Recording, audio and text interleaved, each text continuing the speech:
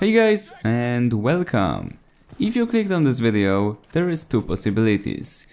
You either played Battlefield 5 already, but you're still not sure about the right settings, or you just downloaded Battlefield 5 and you're wondering what are the best settings to go with before you jump into the action. So to make the whole process a lot easier for you guys, today we're gonna go through the settings together and I'll explain everything you should know about them. Remember that if you miss something when we will be setting up the game, you can always pause the video, go back, and I'll also leave timestamps in the pinned comment for those of you guys who are interested in the specific section, so that you don't have to watch the whole thing. Having said that, let's get to it, because the video will be long anyway. First, we have the control settings, and if you are a console player and you notice that I'm playing on PC, don't click away just yet, because a lot of those settings apply to consoles as well.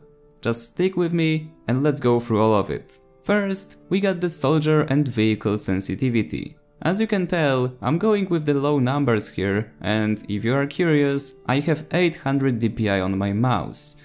Why low sensitivity? Because it's a lot easier to control your weapon, which means you get higher accuracy, and if you get higher accuracy, you use less ammo to take out your enemies, and you kill them faster. The next setting, titled Raw Mouse Input, is only for those of you guys who play on PC. Don't want to go into details here, but I highly recommend you enable it to avoid any problems with getting the input from your mouse. It's just better to have it enabled. Vibration of the controller, just leave it as you wish, it's not important for the gameplay. Invert vertical look and invert vertical flight. Guys, leave those two disabled. Don't touch them, it's the default setting, leave those off. Soldier stick sensitivity and vehicle stick sensitivity. This is personal preference. Again, I assume those of you guys who play on consoles set your sensitivity here. Set those as you like. Next, we have one of the most important settings in the controls. Soldier zoom sensitivity, which is basically a sensitivity that you will have when aiming down the sights of your weapon. Notice that mine is set to 90%, and this means that this is 90% from the 4% I have set in the soldier mouse sensitivity. So it's not general 90%, it's a 90% from 4%. It's quite confusing, but that's how it works. Then we have soldier sprint, that's default setting on hold. I disabled double tap forward to sprint because I don't enjoy having it under W, I always press shift if I want to run anyway. And the last three settings, I left them on hold, those are default settings. We can move on to the advanced section. Stick acceleration, I recommend to set it to 0% to avoid inconsistencies. Simplified airplane controls, I suggest having it disabled. I'm not really sure what the option does, because I've tried flying with it and the only difference I had was that the plane was flying a bit sloppier and the whole flying was so awkward with it. I'm not really sure what it does, but I definitely do recommend you turn it off if you want to have the full flying experience. Vehicle aim, relative control. Guys, make sure to disable this setting. What does it do? Well, let's say you sit in the vehicle, you are in the tank and you want to go forward, but you're looking backwards with your turret because you were just shooting a guy who was trying to blow you up with C4 from behind. Now, what will happen with this setting enabled is that you will go into the direction that you are facing, even though you want to go forward and you press the button responsible for going forward. If you're looking behind, backwards, you will go backwards instead of forward. It's quite complicated, but trust me, it's a lot easier to play with this setting disabled. Then, decouple aiming from turning, make sure this one is enabled for both driver and passenger, because this option makes sure that if the vehicle is turning, your aiming will not be affected by this. Very important. The next setting is called uniform soldier aiming. And I got to admit that this one is totally a personal preference. What does this option do? Basically, normally when you have 1x sight and 10x sight, or actually a scope in that case, Normally the sensitivity on 1x would be a lot lower than the sensitivity on the higher zoom scope. Now, what this setting does is it matches the sensitivity from both scopes to the same one so that it's easier for you to develop muscle memory. In theory, because personally I just hate the option and I disable it in every single Battlefield game. What I would suggest you to do if you're not sure if you should have it enabled or not, play a couple of rounds with the option enabled and then disable it and play a couple of rounds. If you think that the previous setting with it enabled was better, then just continue using it. If not, stick with it being disabled. Really that simple.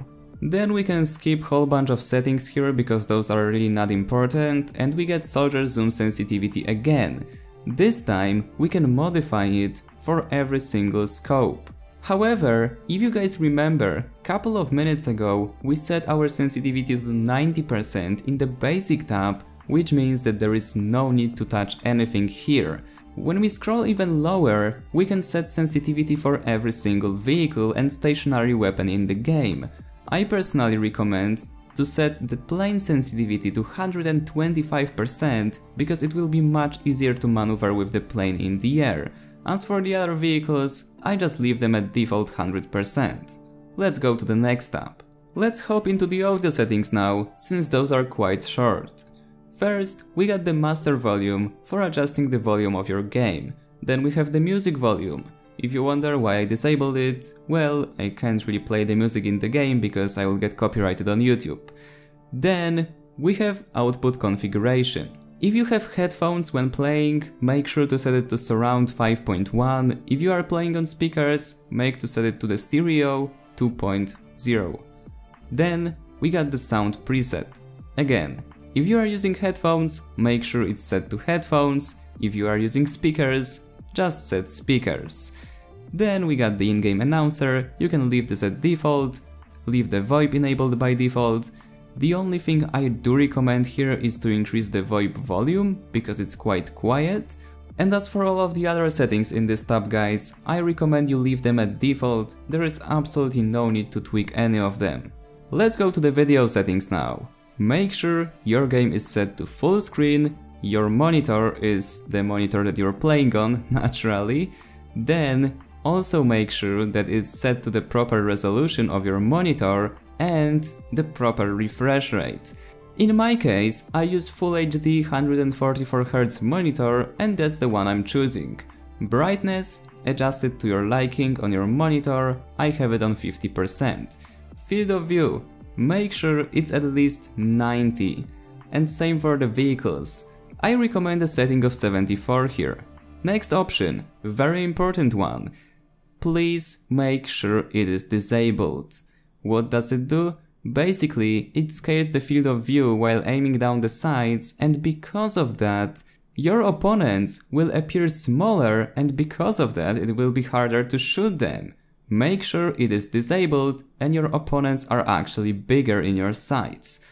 Motion blur, disable it. Weapon depth of field.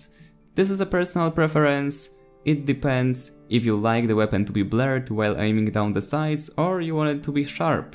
I prefer the sharp one.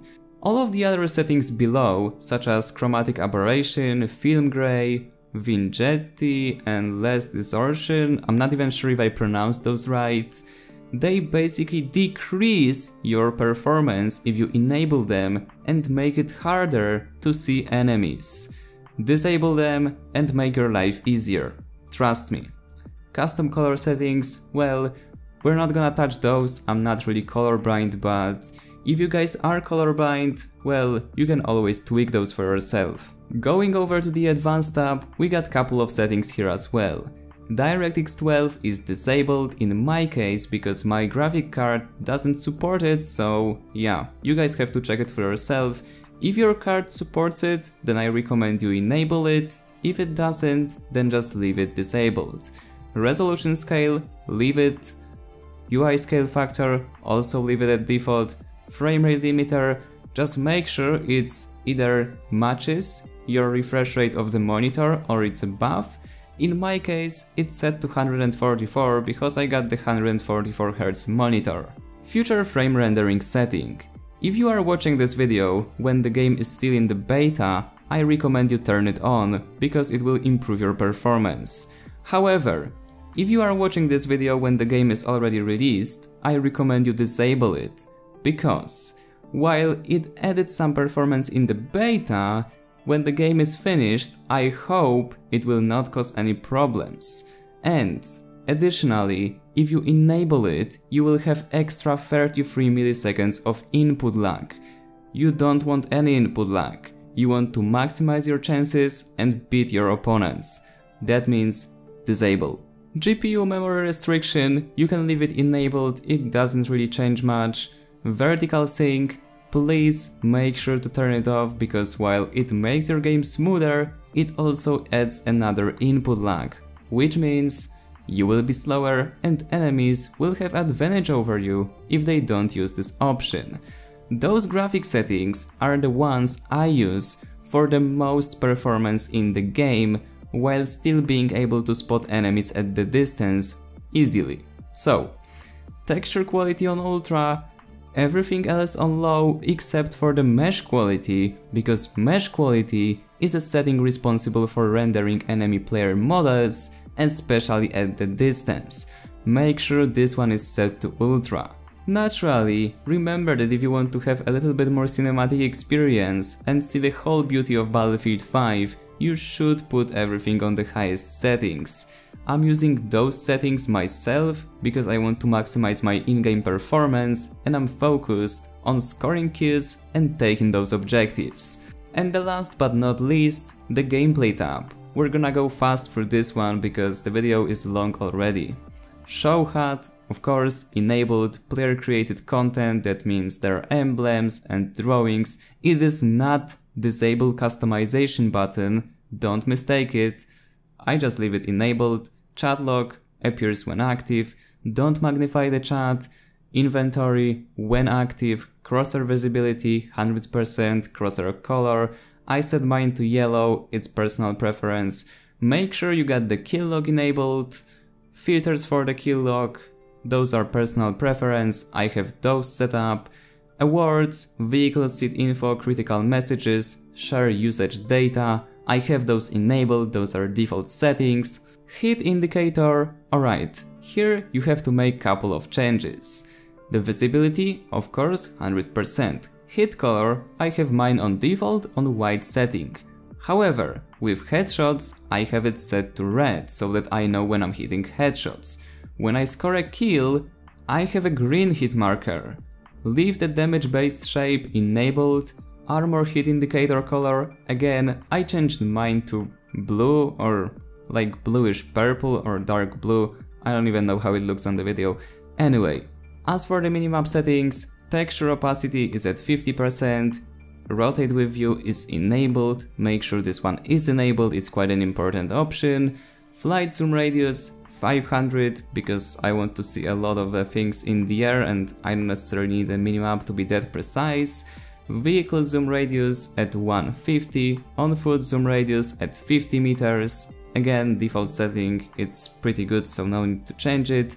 Minimap size, I use it at 100%, it's the default setting. However, if you guys want it, you are free to increase it however much you want. I just don't see a reason to do so, so that's why I play with a small minimap. Then, make sure to enable the option to show stationary weapons. Why? Because then you know that if there is no icon for the stationary weapon on the minimap, it is either destroyed or it is occupied by the enemy. So you can tell that there is an enemy in the stationary weapon even if they are not spotted, just because you don't see that it's empty on the minimap. Objective icon opacity, I have it set to 80%, then I got the friendly and enemy set to 100 by default, gadget icon opacity is reduced to 85, ADS icon opacity, objective icon opacity is reduced to 0 so that it doesn't block my vision and I don't really need to see which objective I'm at while ADSing and shooting someone. In that exact moment I don't really need this information. Friendly soldier opacity, I got this one set to 80%, enemy soldier opacity to 100 and gadget icon opacity to 0. Again, I don't really need to see gadget icons in this particular moment when I'm shooting someone.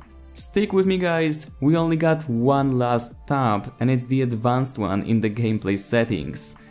The only settings I changed here is I disabled the parachute auto deploy because I prefer to control when I'm opening my parachute, and the automatic option someone opens it in the weird moments. Then I disabled hint system, but I do not recommend to turn it off if you are a new player. I've played alphas and beta for around 60 hours already, so I don't really need those anymore. But if you are a new player, don't make it harder for yourself, just let DICE teach you how to play the game. Network performance graph, oh yeah, this one is disabled by default. So, that's it. Those will be all of the options in Battlefield 5 that I personally use and I think are the best ones to go with if you want to maximize your both performance of your machine and also your performance as an individual player while playing the game. Stay tuned for tomorrow's video, where I'll be covering all of the secret tips and tricks in Battlefield 5 that you can use to gain advantage over your opponents. Trust me, majority of people don't know this. Remember that there is this small subscribe button below, and if you click it, I'm always a bit happier. And as always, if you enjoyed, remember to leave a like, subscribe, and I see you on the battlefield.